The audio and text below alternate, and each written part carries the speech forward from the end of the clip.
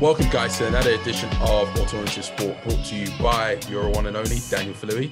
Unfortunately, I don't have my co-host Dre or the guys Matt with me today, but I do have a special guest with me. He goes by the name of Mr. Jamey Roots. How are you? Daniel, I'm great. It's good being with you. Oh, it's a pleasure being with you. So, Jamey, tell a lot of people, tell the folks at home exactly who you are, and then we can sort of go into that, really.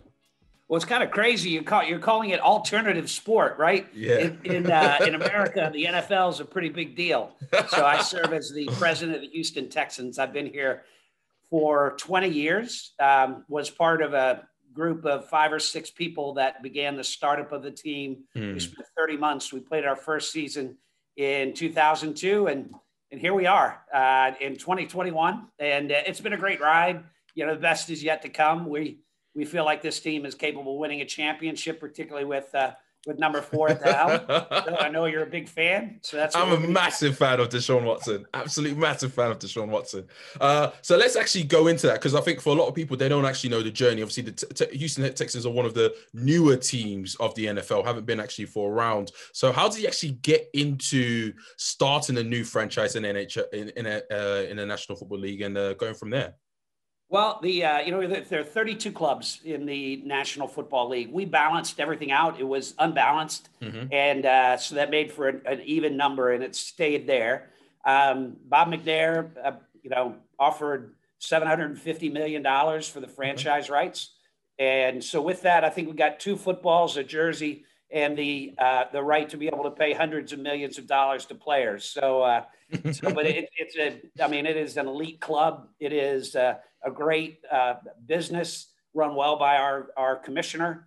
So we took 30 months. We got the team rolling. We've sold out every game we've ever played, which is really different for Houston. Houston didn't have that kind of history back with the Houston Oilers. And so proud of what we've built in terms of our fan base and our business base. And in the NFL, just like in the Premiership, it's up and down. You win and you lose, but the one thing that's remained constant is the relationship that we have with our fans.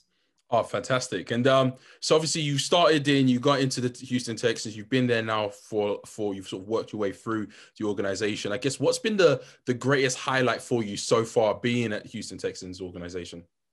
Oh gosh, I think it would just have to be the relationship that we've built with this community.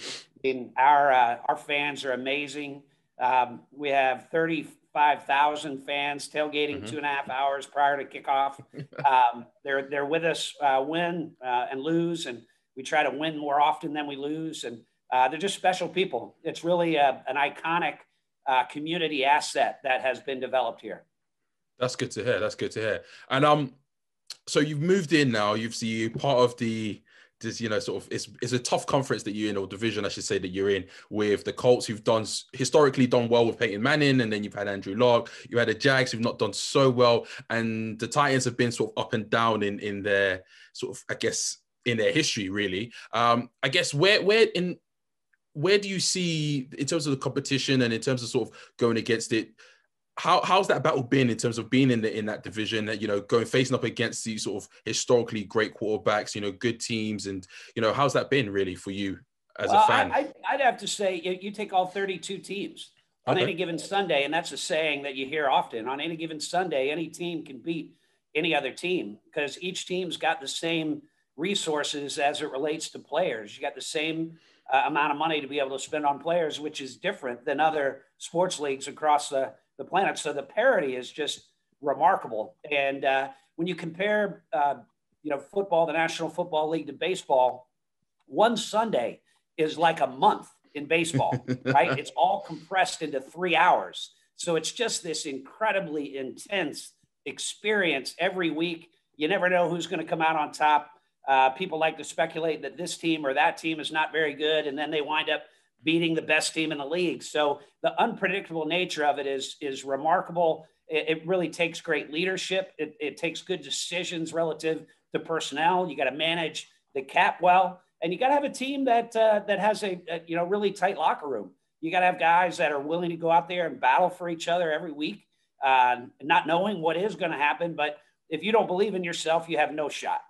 No, I get that. That's good. And in terms of, so let's talk about Deshaun Watson, obviously, because, you know, he is the number 4 over there. He is the quarterback, probably one of my favorite players in the league.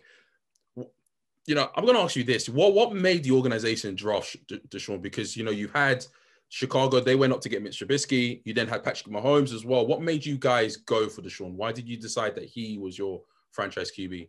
Well, it's a gut feeling. I mean, you look at all the stats and you evaluate all the players that you might have an opportunity to select. But at the end of the day, it's a human business. And you can project people to the next level, but you're not really sure.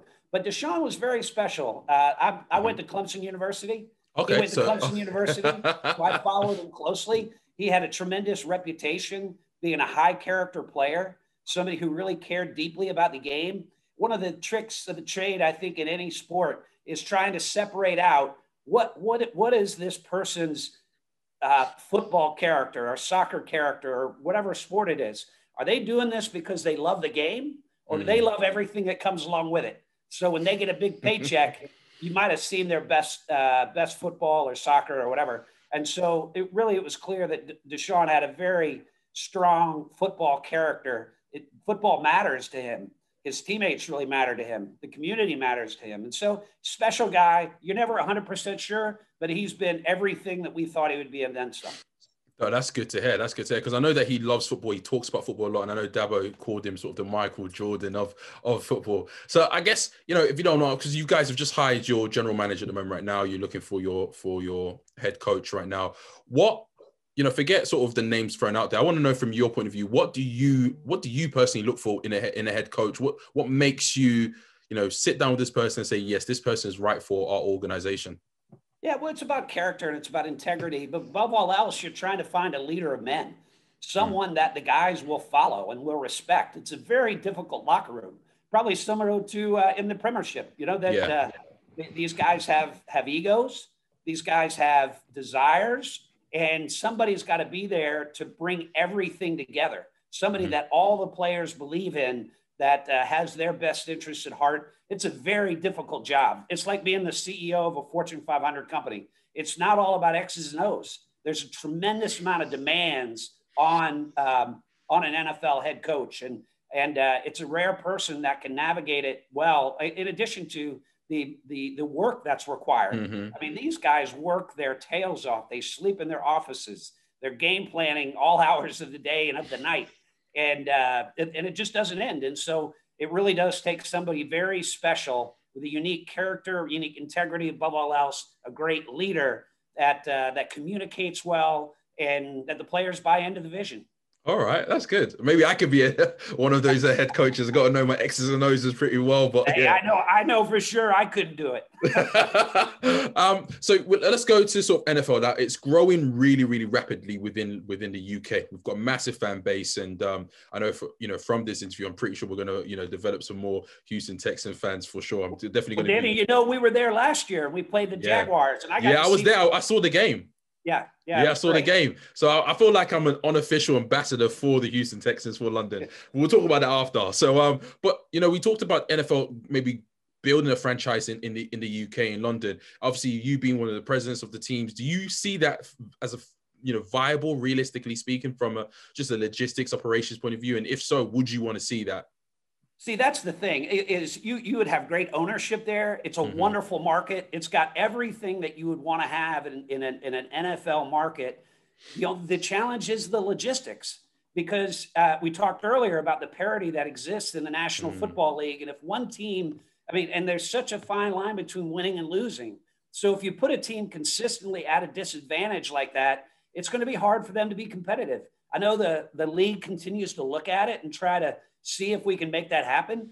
After having been over there, there's no question about the fan support, no question about the financial wherewithal of the companies and the broadcasting side and everything that you could want. It's just really comes down to that logistical component. Yeah, no, because I know from a fact, if you had a team in the UK, because obviously with the games that you get 80,000 plus fans, I think there is an appetite there for sure when it comes to actually growing the NFL in the UK, and obviously, you got NFL in Germany as well. how much scouting do you guys actually do within the UK? Because obviously, if you talk about soccer, football over here for us UK fans, and the teams do a lot of scouting internationally, try and find the great players. I know you got the UK NFL Academy, but how much actual scouting from the Houston organization do you guys do for international players and try and get them into the game?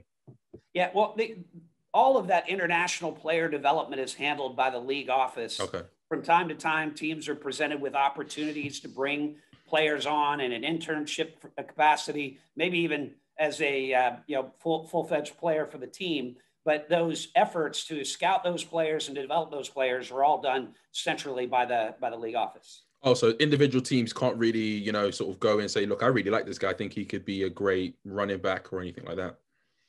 No. Oh, that's a bit of a shame then. I thought you could. But there's so many players here in the United States. We don't have enough hours in the day to even look at them. I mean, I was going to probably just angle and just say, you know what, I could help you. You scout some players in the UK for you. So look, with what, obviously you've been in the NFL, you've been in the organizations, but what really started your love for football? It's probably the same as soccer is throughout the world. I mean, from the time I was born, I had a football in my hand. Every kid plays football growing up in the backyard. I mean, we would play hours and hours and hours. And then you had the opportunity to watch the game on TV, and played as a youth. And so I fell in love with the game early on. It's just a great sport, particularly as a spectator. Now playing the sport is pretty rough, right? You gotta kind of like rugby, right? Yeah. So, but I started in maybe first or second grade playing soccer. So I went to school at Clemson. I played at Clemson. Mm-hmm. I started the Columbus Crew in Major League Soccer. I coached at Indiana University before transitioning over to American football, but it wasn't a hard transition because the game had been part of my life for my entire life. Yeah. You're always learning it. You're always developing. The game's always changing, but it's always been a passion of mine. No, I get that. That's amazing. And you mentioned Clemson. I saw the movie recently, Safety, about Clemson. I went to Purdue University, so I know the history in terms of sort of college football. For me, what makes Clemson such a great college program in terms of college football program? You had Deshaun, you had Dabo, you've had great players and great success from Clemson. What makes it, from your personal view, such a great college program? Well, what you see mainly is Dabo, right? And he is the secret ingredient. But they've got two other components, two other people, leaders there at that university. Jim Clements, who's the president of the university, is a tremendous advocate for collegiate athletics. And Dan Radakovich is their athletic director. I think that the marriage of those three together has allowed this program to really become what everybody always wanted it to be. All right. So it is such a great program, and so much success from Clemson. I think I've got is it Trevor Lawrence is now coming out of Clemson as well, potentially as well. So great quarterbacks, great players are coming in. So we're going to move towards your book. Obviously, you being a president, you've been a successful business executive. You run the Houston Texans, which is a great organization, a great franchise. You've now written a book about the winning game plan. And for those who haven't seen it or read it, it's a great read. It helps you in terms of motivations, in terms of going into the business, in terms of, even if you're not business savvy, it just helps you motivate you in terms of your life and what to do in terms of your goals. So Jamey, what made you actually write the book? What inspired you? Well, I've always thought that I would write a book at some point in time. Mm-hmm. And I've pretty much been a failed writer 12 or 14 times. I would sit down and do an outline. But what made me write it now is I feel like I'm at a point that I have a very clear perspective on how we built a business that is completely separate and distinct from performance on the field. We win, we lose, but the business continues to have this meteoric rise. So how did that happen? I wanted to explain that story to people so that they could learn from it. Also, my publisher, Melanie Johnson, really convinced me that I had what it took to write a book. She had a look at some of my presentations, speeches that I'd done in the past. And she was like, the challenge here is going to be netting it down. You don't have to write more. You just have to squeeze this down so that it is about 150 pages and people can digest it. So I really did want to help people at the end of the book. I mentioned that I saw this as a a gift to the world in hopes that it could help people's lives, help their Mm-hmm. businesses be more successful. And I do think it's a very practical guide to leading any organization. No, yeah, I mean, it's an international bestseller for a reason.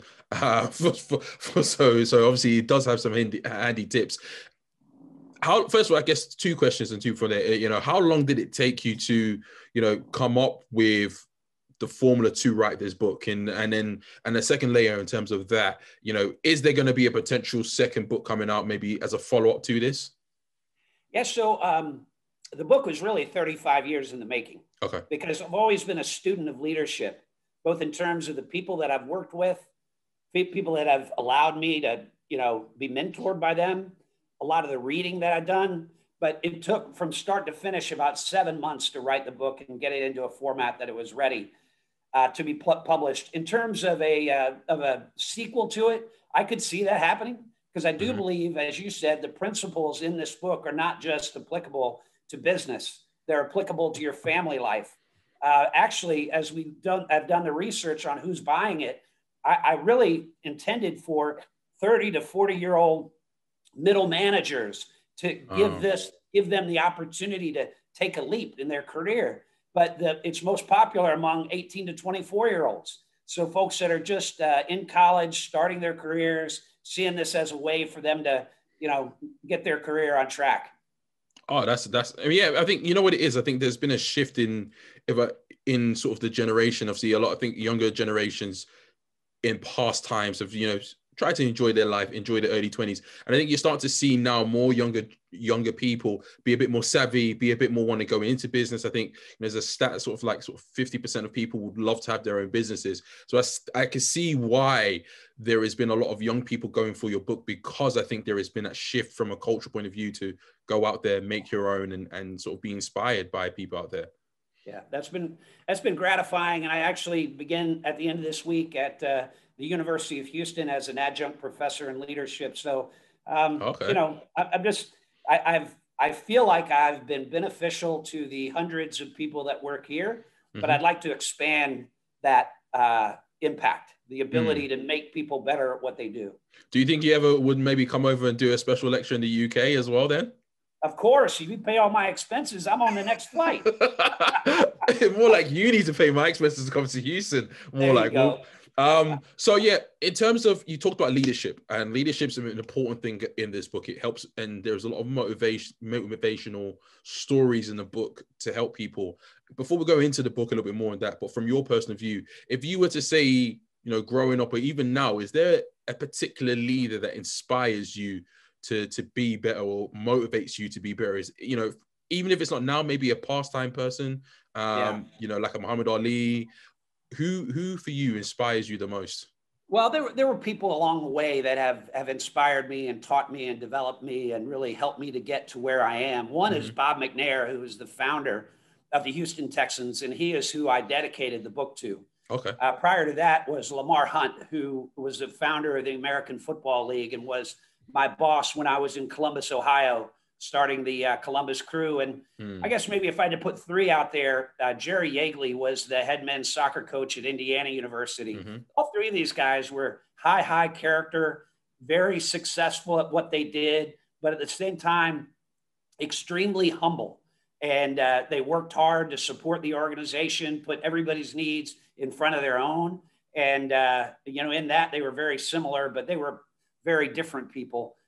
Those were three people that really wanted me to be a better person. Yeah. All right, that's good. So because obviously Bob, the great Bob McNair, unfortunately he's passed, but how much did he influence you? How much did he actually, help you to where you are right now? Lamar Hunt, when I was in Columbus, I was there for 5 years. That was an MBA in sports management. I mean, he had been around the track so many times. I mean, he could just do it in his sleep. And I learned so much just by working with him and observing him. And I have an MBA from Indiana, but with Bob, it was really an MBA 2.0, practical, hands-on. Here's how you run a business. He had started a trucking company. Trucking company went bankrupt. Okay. And then he restarted his life and started a company called Cogent that he sold for $1 billion to Enron just prior to Enron's demise. And he took those proceeds and bought the Houston Texans. So Bob knew how to run a business inside and out. And so the best way for me, I'm a visual learner. I don't want somebody to sit and lecture me. I want to watch what he's doing, how he does it, and try to replicate those types of principles. And so, Bob had a tremendous, maybe even more so than my business acumen was what he taught me as a human. He's so kind. He was so kind, so philanthropic, so concerned about the needs of others, a great family man. All those things really resonated well with me. All right. And I guess then from me going forward, obviously to the people who are going to listen, who want to read your book, if there was one story you could get them to pick out from the book, just one lesson, one life lesson, one story, what would that be? Without going into too much detail, because I want them to sort of read the book, but without going into too much detail, what one life lesson or story would you want people to pick out from your book? Well, I'll tell you, my favorite chapter is the last chapter, chapter 7, because number one, I started feeling pretty good about what I was doing. I didn't write the introduction and I didn't write the conclusion. I wrote everything in the middle, and then I did the introduction. I did the conclusion. And I was like, you know what? This is going pretty good. I'm feeling confident. So things just really started to flow. And there are 3 key lessons in that chapter. And I won't give you all 3, but I'll give you one that is really the theme for my life. It was in 1987. I was on a bus headed to play San Diego State in the national championship of soccer when I was with Clemson. I was sitting next to my best friend, Paul Rutenis, and it was the championship game. If we win, we realize all of our dreams. If we lose, we have nothing. And so Paul turned to me and said the most comforting thing that he could. He said, "We got to play the game anyway, Jamey. We might as well win it." And at that moment, I made a commitment to myself that in everything that I do, I'm not playing to play. I'm not playing for second place. I'm playing to win. And we did win. And it's just an attitude in your life. Once you may not always win, but until you make the decision that I'm playing to win, you're probably going to lose more often than you're going to win. If you're playing to win, you're going to win more often than you lose. I love that. I love that. I love that mindset. Completely love that mindset. So we're going to go back to football, and I'm going to ask you some tricky questions, put you a little bit on the spot with regards to stuff. Obviously, you mentioned that you want to win the Super Bowl. It's the end goals, it's the pinnacle of the NFL. What do you think stopping or has stopped Houston in the past? Obviously, I know you've come across the Bradys and the Mannings of this world, but what do you think now you guys are lacking from a personnel wise, or what is it that you think could elevate you guys to win that chip? Well, I'd say it's just so difficult to win a championship in the National Football League. My gosh, we were in, Detroit and then Cleveland, and I see these, NFL champion from 1952, It's been like 70 years since they won a championship, and we've only been around for 20 years. So you can't get that frustrated because only one team ends this season happy. 31 others end in a dumpster fire. And then you have a chance to go and do it again. And we are 1 year removed from being 3/4 away from the AFC championship at home. I mean, yes, like getting to the very end of the promised land and then being told it's time to go home. So the number one first thing you have to do in a football team is you gotta have a great quarterback. We got a great quarterback. Then you got to start looking at the lines. Then you have to start looking at the cornerbacks and then your weapons on offense. And each year there's this shuffling of the roster that goes on. And, there are personnel people a lot smarter than me that are trying to slot in the right guys, not only from a talent perspective, but have the right football character, and the right team chemistry in order to win a championship. It is the greatest reality TV show ever made. Think about it. If you've ever watched like what's it called? Survivor or the Bachelorette or the Bachelor. Okay. So in the Bachelor or the Bachelorette, when Steve doesn't get a rose, Steve gets into a limo and you never see him again. Yeah. And if Bill gets married to Susie, they're not back next season.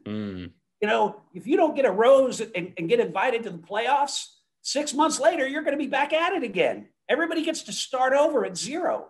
The greatest reality TV show ever made is the National Football League. I love that. So obviously you've been president for some time. You've basically effectively, you're the second man after the owners, the McFair family. Do you ever get tempted to maybe want to get involved in the draft selection? Because I always feel like that draft day is massive. It's big. It's fun. Do you ever see like, well, guys, maybe you should go for this guy, or no, I'm going to veto you. I definitely want to get, like, for example, I definitely want Deshaun. Is there any temptation from your end to get involved in that? I've only voiced a couple of times, and they were because they were my Clemson guys, Hopkins and Deshaun. Those two guys, I just, you kind of whisper in people's ear, make sure that they're having a look. But at the end of the day, the personnel guys, that's what they do. They don't tell me how to make money, and I don't tell them how to build a football team.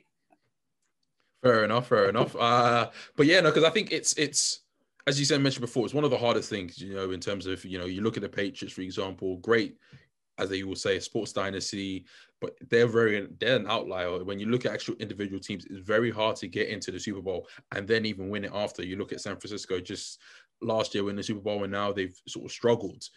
So it is a difficult process, I would say, in that regards. But I think with the Houston Texans, I think you guys have been very close in the past. I think you now have a franchise quarterback in Deshaun Watson. And I think that is a key. Once you have that, it sort of everything falls into place. But obviously with COVID, depending on what happens with the COVID situation, do you guys have any plans to play in London this year or next year, or in sort of in anytime soon?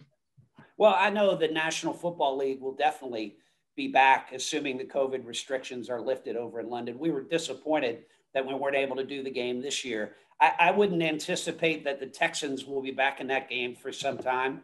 We may go back to Mexico City. We had a good experience in both places, but the league is really the one that makes those decisions on who's going to go where. And the Jacksonville Jaguars, as you know, they have a position over there in London every year, but all the rest of the teams will just be cycling through.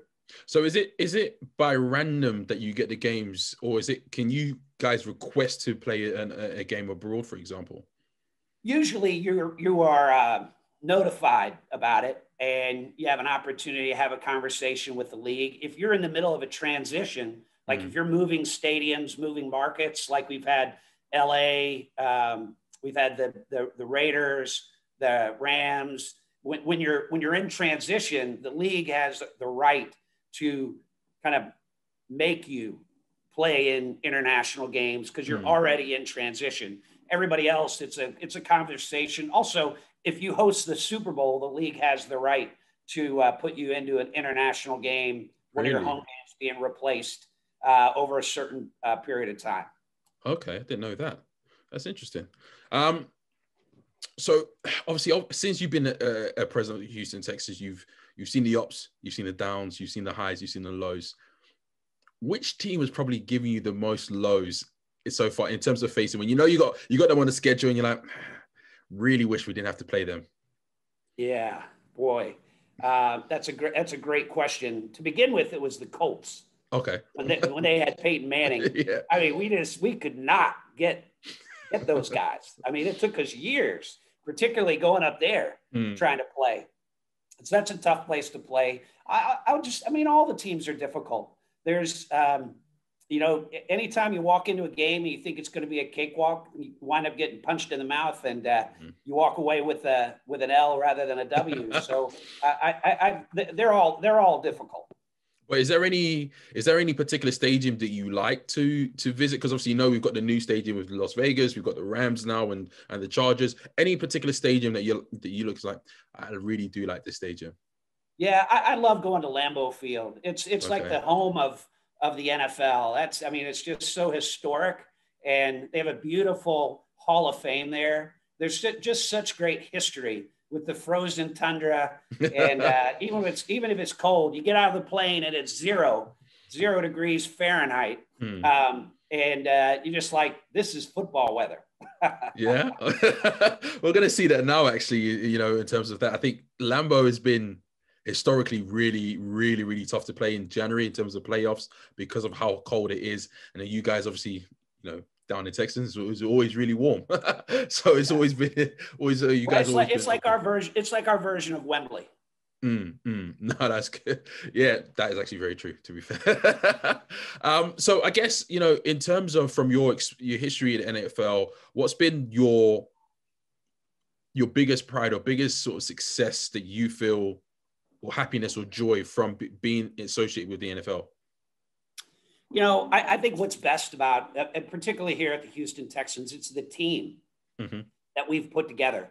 The individuals, the teammates, I call them, that I get a chance to work with every day. And there are many stories in the book that I wrote, The Winning Game Plan, right? That celebrates what I call the whatever it takes attitude, that these folks care so deeply. It doesn't matter what we're trying to get accomplished. They don't ask, can we or can't we? They ask, what's it going to take? And they go about just making that happen. They're such special people. We've got great ownership. I talked earlier about the fans that we've put together. It's just really been a beautiful experience. And I do believe we've created something of lasting value here in Houston. That's good to hear. Now, I think you guys have, you know, it's not easy to, first of all, start up a franchise. You've seen so many franchise move and, you know, go from there. And you know, Titans were the Oilers for example, you know, you see teams move around. So it's been quite there. Do you guys ever envision doing a little bit of a Rams or the Raiders and moving location, or is Houston now going to be where you guys are set for life for as long as you're there? Houston's one of the great sports markets on the planet. We have 7 million people in this city. It's the most diverse city in America, and nothing brings us together like the game of football. Monday to Saturday, everybody lives their lives as individuals, but on Sunday, we come together. We are one. We are Texans. It's really special. I can't see us going down. It's got a great corporate base. We have relatively little competition in that, you know, there's baseball, there's basketball, and there's soccer, but, you know, 7 million people. I mean, that's pretty special. Yeah, that is true. And they love football. I mean, I love football as well. So, you know, maybe the way after this conversation, we might have to talk about making me an unofficial fan of the Texans. Don't worry, I'll make you an official fan. Right, if you make me an official fan, I'll make you an official Man United fan. Although I don't know if I could do that. I don't know if the powers in me. I'm good. I'm actually a Liverpool fan. Oh, really? Yeah. Oh. From a kid. When I was a kid, I went over and trained with a guy by the name of Steve Highway, who played at Liverpool. Yeah.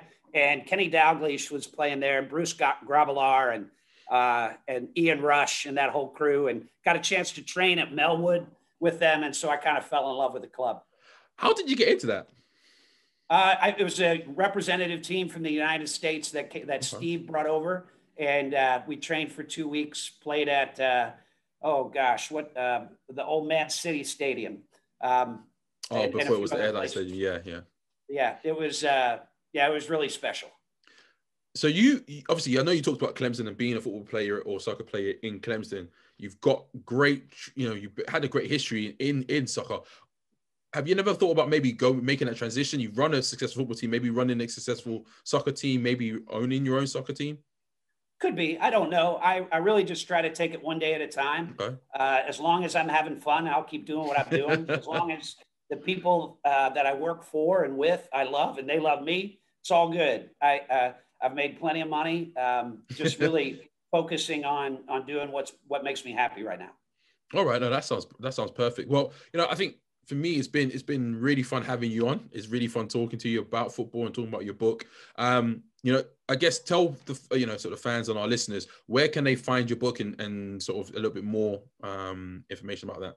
Well, Daniel, it was great visiting with you. There is a website, jameyroots.com, that has tools and blog posts and things of that nature. I'm really active on LinkedIn and Facebook. So if you want to become a friend on that, you'll get information from me, just random thoughts and clarifications on things that are contained within the book, things that are inspiring me. And of course, the book is available at Amazon.com. And in a couple of weeks, the audiobook will come out. Mark Vandermeer, who's the voice of the Houston Texans, did the voiceover for the book. And he dropped in game calls and all these Texans related things. So that's going to be fun.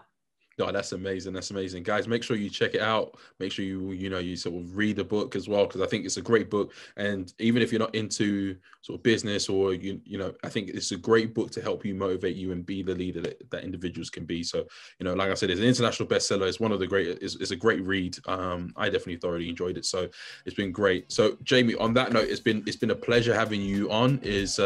Hopefully we can get you on again a few times more, talk about everything about football, and then sort of go from there. But no, it's thank you for coming on, and yeah, we'll good luck to the Texans in the draft and their head coach search in 2021. Appreciate it. Cheers.